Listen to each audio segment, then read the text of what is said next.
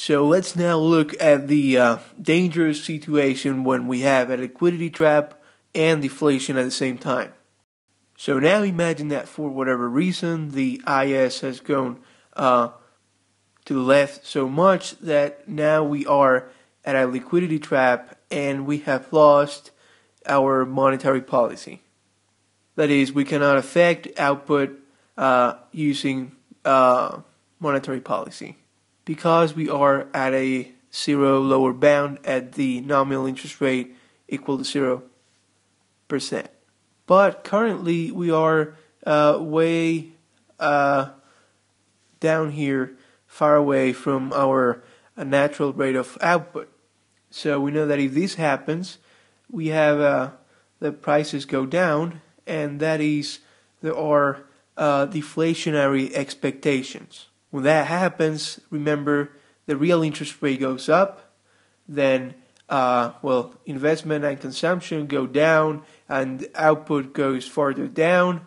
That means that the unemployment rate will go up, and this worsening of the situation in the economy will force workers to accept lower nominal wage. That means that firms will face lower costs and that they will set lower prices, and people will be wrong about their expectations, so they will lower their expectations about the price level, and then that will provoke again deflationary pressures and expectations, and that will again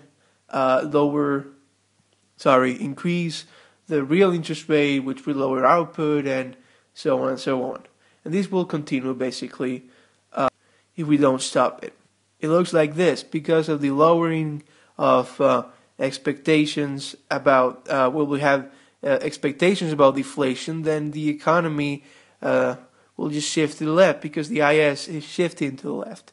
That means lower output at an even at the same interest rate because we are at a liquidity trap. And if we don't shift the IS, if we don't try to expand the economy using fiscal policy, using using the lower taxes or increasing the government expanding, then we will just go farther and farther down the road, and we'll get deeper and deeper into that liquidity trap after many periods of deflationary expectations. So that is a serious problem.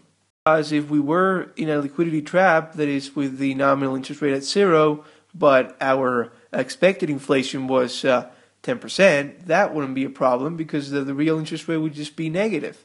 That would mean that we would have a boost in investment and consumption that will increase output. So the liquidity trap here is not a problem. The problem is when we have deflationary expectations.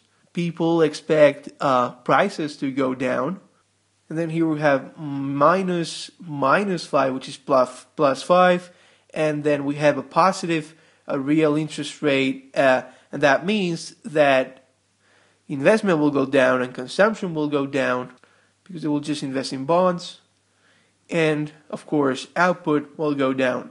So whenever we have a liquidity trap plus deflationary expectations, the liquidity trap is a real problem.